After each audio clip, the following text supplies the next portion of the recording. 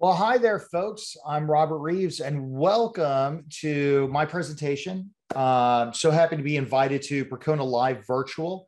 We're going to be talking about Liquibase Data today, version control and collaboration for your database. Got to tell you, never thought I'd be saying those words, right? Version control and collaboration for a database. What's that all about? Well, before we get started, hi, I'm Robert. I'm CTO and co-founder of Liquibase. Liquibase is open source software that helps you migrate database changes throughout that app lifecycle, from dev to test to staging to production. We can help update that database alongside the application. I'm a big fan of comic books. So we're going to be having Q&A afterwards. And so happy to answer questions about Liquibase Data. But if you would like my thoughts on anything dealing with comic books, you got any questions, let me know. You can find me on Twitter at Robert Reeves, GitHub, R2 Liquibase, and certainly via email, r2@liquibase.com. So let's go ahead and get started and talk about how we got into this need for versioning and collaboration with databases. And it all goes back to the dewy days of 1979. A lot of stuff was happening that year. Look, I got to tell you, this guy never put out a bad album, but for my money, this is the best. Really, really good. We also had, this new cinema, Kramer versus Kramer, a movie about divorce. Oh my goodness. Scandalous. Some of you might have had a Walkman. Some of you might remember this from Guardians of the Galaxy. That came out in '79. But also the first version of Oracle was released. And wow, look at those colors. That's something else.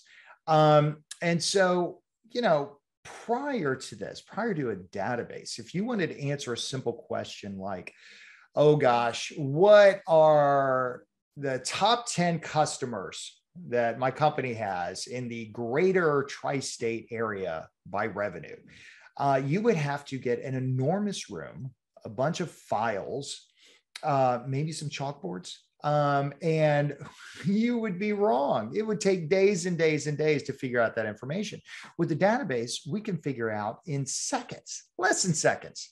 But not a lot has changed since then. I mean, really, let's think about this. I mean, Oracle ran on a VAX machine. It had tables, it had columns, rows, indices.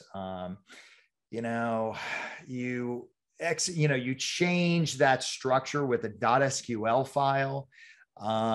You queried from a command line. I got to tell you, I don't see a lot of improvement. I mean, oh gosh, it's running in the cloud now. Great. It's running on somebody else's server somewhere else. The amount of advancements that we've seen on the application side of the house compared to what we've seen on the database side of the house, it's a big difference. And I think, as an industry, I think we should feel a little shame about that. I mean, let's think about this. We've got a whole host of people over in application development, continuous delivery, cloud native, Kubernetes. They're doing all sorts of great things. And progressive delivery with feature flags. That's amazing. It's increasing the rate of change for our application. It's increasing the number of changes, and it's increasing satisfaction to our customers. Where's that for the database? I mean, seriously, we've got a whole bunch of people on one side of the house that are really enjoying life, and then our database professionals, frankly, not so much. And I think it's time to change that. And so the folks at Liquibase, we looked at this and we said, hey, we could do better. We've got to figure out a better way.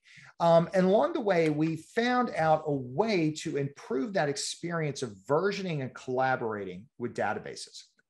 And that's what Liquibase Data is. At the end of the day, we're going to take a database and version not just the schema, which is what Liquibase does, but also the data itself. Wow, that's pretty cool.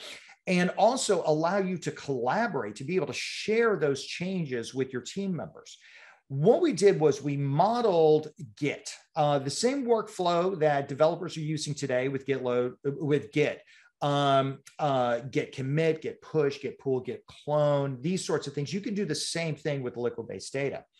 And, you know, the reason why at the end of the day we decided to do that is because we saw that dev process for databases as arduous, tedious, overwhelming. We also believe that developers should be able to share changes with their database as easily as they share changes with their application code. So that sounds neat. How about we see it? So we're going to go ahead and have a demo here. And I am going to go to the handy dandy command line here, make sure that's up and running. But I wanted to show you this. We are obviously based on Liquibase here. And so I wanted to show you my liquibase.properties file. Now for Liquibase users, for veterans, this is going to be familiar. You might notice that there is a new key value pair here, repository. We are versioning, so we do have a repository in Liquibase Data. But this lays out that we're using Postgres, username and password, and I prefer to use XML for my changelog with Liquibase. You can use YAML, JSON, formatted SQL, doesn't really matter, and personal preference. But, you know, let's go ahead and start this up. And Liquibase Data requires Docker Desktop, and that's what it's going to be using to run the database. We leverage container technology to do this. And so if I go ahead and start my kind of baseline first version database here, you're going to notice this looks a lot like Docker. Liquibase Data run. This is the first and last time I'm going to be calling out the repository because I put it in my changelog. I'm sorry, my liquibase.properties file. We have this environment variable that Postgres requires, or rather is really handy. And then we just say Postgres. Now I'm using Postgres today, but you can do this with any database that will run in Docker that has a volume mount for the data. That's it. Later, I'm going to show you some links to see Mongo, Oracle, SQL Server. I would very much like to be challenged to see if you could find a database that this does not work with. We would like to hear that. So let's go ahead and run this. And what this is going to do is two things. One, it's going to start the Postgres Docker container. But it's also going to create a repository. It's going to say, hey, okay, my repo is where we are going to store versions of this data. And so if we do Liquibase Data ls, we can go ahead and see that we have one repository there, my repo. Okay, that's pretty cool. So let's go ahead and take a peek at this in a database ID. We're going to use dbeaver, but I want to show you that it is empty. It has, you know, it's going to have that new database smell. And here we go, schemas. Come on, there we go, tables. Nothing in tables. Okay. This would be a good time to do your first commit. So we'll go back to the command prompt, and I am going to, and if you're wondering why I keep looking to the left, that's where I have all my commands, make it a little bit easier. And so Liquibase Data commit, first commit, yay, we did it. And now we can go ahead and just like with, you know, git log, we can do Liquibase Data log. And we're going to see one commit there. Great, as expected. Now, let's start making some changes to this database. Now, a lot of different ways of doing this, but I think the best way is with Liquibase. And so I'm going to use Liquibase. You know what? I'm just going to go ahead and copy the whole command here.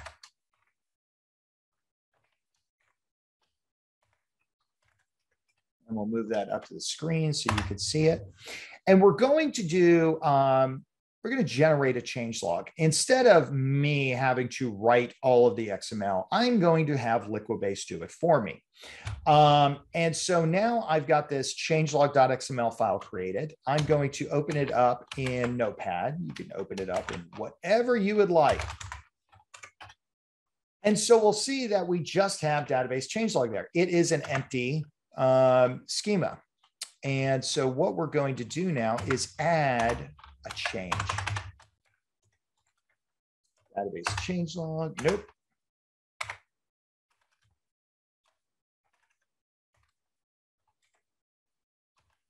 Much better. And luckily I have a changelog over here that I can copy and paste. Real simple, no big deal. We're just going to add a single table. Now, of course, if I had created this table in, using dbeaver or something like that, or created it manually, writing SQL myself, generate changelog would have picked it up. And so as you can see, just customer table, a few columns here, no big deal. 4. Now that that is saved, we can go over here and do Liquibase. Update. Now, what Liquibase is going to do here is look at the changelog, look at the database, say, okay, there's one change set in this changelog. Well, it doesn't appear that it's over on the database. I'm going to run it.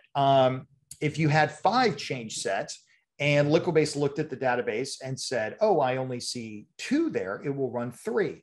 If it sees 5 and 5, it doesn't do anything. That's how Liquibase works. And so update was executed successfully. So let's look at dbeaver here. And I would expect to see some changes in tables. Yes, there is my customer table.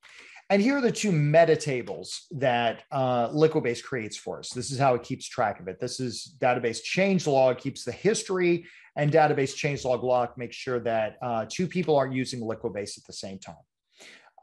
Great. Now that I've made my change, this is probably a good time to do another commit. And same thing as before. We have Liquibase data commit. We have a message. And there we go. And if I do Liquibase data log, it's going to show me 2 commits now, as expected. Now, what is the point of versioning if you can't go back to safety? So imagine I really messed up my database. Maybe I made a bunch of changes to it, but I didn't commit. Or if I did commit, that's fine. But I want to roll back. I want to get back to that last state. And so that's pretty easy. We would use, in Git, you would do git checkout and give it some information. Here, we're going to do Liquibase data checkout, and we're going to give it the first commit that we did. Remember, this was the empty schema. So if we go back to dbeaver, we're going to see that there are no tables there, right? I would hope so. We'll go over here. We'll hit refresh, and now they're gone. Wow. Okay. On second thought, maybe I did like that table. So if I want to go back, all I have to do, and I'll do, get this to the top of the screen so you can see it a little bit better. We'll do Liquibase data log. And there is that commit that I want to get. And we'll delete the old one. We'll do the new one. So I'm rolling forward this time. And I would expect to see that I have my tables there.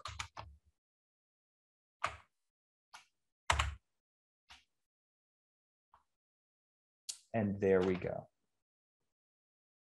Outstanding. So, there's a lot of work that we put into this. And there is still more features and functionality available. So to get access to Liquibase data, go to our GitHub repository and you can download it there. There is a tutorial that will walk you through it. And certainly if you'd like to talk with us, if you have any problems, you could join us on Discord here at this link. And I'll be distributing this presentation as a PDF, so you can click on those links.